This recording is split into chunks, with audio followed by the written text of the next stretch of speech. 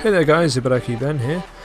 One of the things in Fallout crafting, particularly in the settlements, is the size meter on the top right. As you can see for my base here, I've built quite a few buildings, but my size meter is nearly full and I have barely furnished them. Now I'm going to show you a way that you can actually expand that. So take note of the size now, and what you're going to do, you're going to need some old weapons that you don't want. So basically go into your inventory and find the old weapons you don't want. So I've managed to get myself quite a few and just drop them on the floor. So take any old crap that you don't want and throw it. So once you finish dropping all the items, they're going to appear on the floor. All you do is go back into crafting and start dismantling them.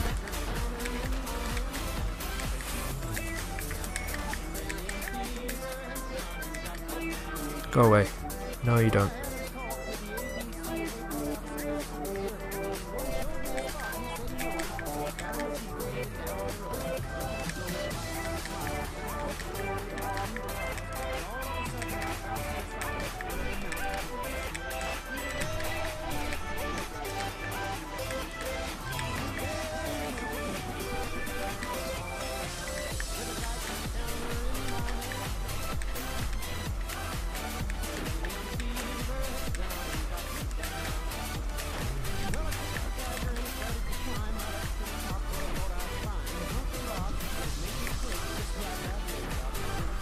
And there we go.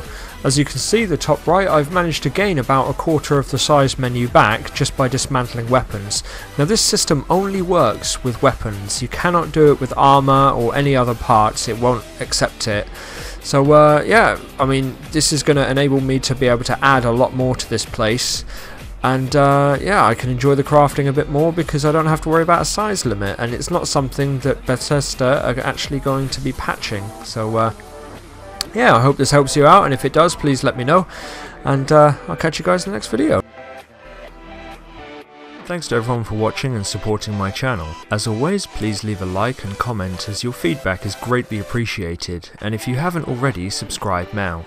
Also, you may like to follow me on Twitter, like my Facebook page, add me as a friend, add me to your Google circles, follow me on Instagram, add me on Tumblr, join my group, subscribe to my Twitch account, reshare my Facebook posts, retweet all my tweets, like all my statuses and pictures, comment on everything I've done, and watch every single video I've made twice. Thank you.